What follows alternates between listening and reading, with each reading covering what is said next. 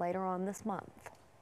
Every year, dozens gather at the Ingalls Harbor in Decatur to take a plunge into the Tennessee River, just like that. This year, no exception. News 19's Lindsay Smith and Jessica Camuto brings us to sights and sounds from the 39th annual Polar Bear Plunge.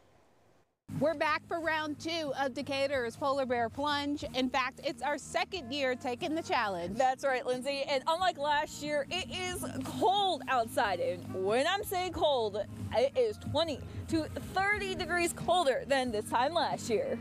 Last year, we were close to the 70s for the high. This year, we stayed in the 40s. The plunge is sponsored by the Community Action Partnership of North Alabama. It helps ensure meals can be served to disabled and homebound people living in Morgan County. Proceeds from hot chocolate and t-shirts sold at the event will go towards the Meals on Wheels and more program. Our average right now is 300 meals a day that we deliver Monday through Friday. Anderson says raising money at this year's plunge was more significant than years past. We had a 40% reduction in our funding this year due to United Way funds being down, and so yeah, it's kind of a struggle this year, but we're grateful for the support, and you know, the community always comes through, so can't say enough about the great community here. Chet Hughes is one of those participants. It's his first time taking the plunge. My daughter, she's the reason.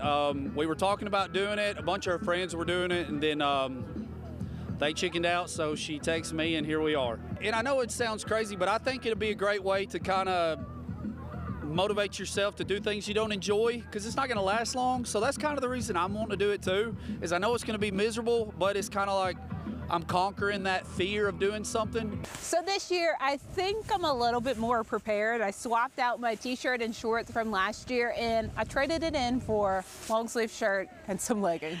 Yeah, and it's a good thing. It's a little colder, a little windier, and Lindsay, I'm sorry, but you are not getting away with not taking the plunge with me or our viewers. 3, 2, 1.